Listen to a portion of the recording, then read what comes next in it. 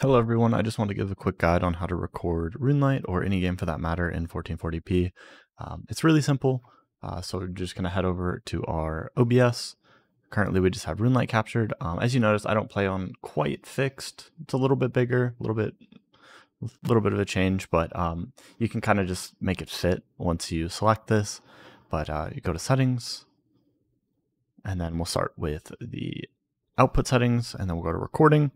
I have it going to an external hard drive. These files are big. You're going to want something to have a lot of storage. So I have an external hard drive with a lot of storage on it.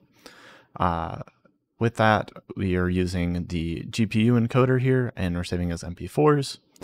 And moving down, the rate control is CBR. That means we just want it consistent. So at 24,000 bit rate. So this is what you want for 60 FPS at 4K. And we're keeping that consistent.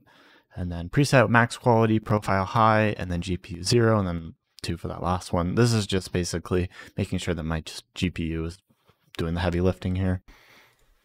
And then video settings. This is the one that will probably trip people up.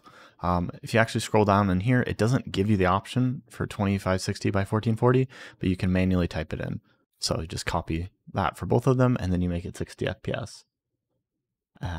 So I'm not going to hit apply here, but basically, and that's pretty much it. And then going back to, I guess, the audio settings here. I have the audio bitrate turned up as well, just because, I want to make it sound a little bit better.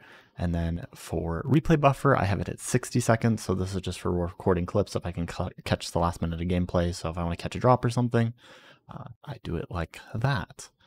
And then once you apply that, I'm not going to save here. You have your Runelite in 4K. So yeah, it's pretty straightforward. If you have any questions, let me know, but this was just a quick guide on how to change your OBS settings to do so.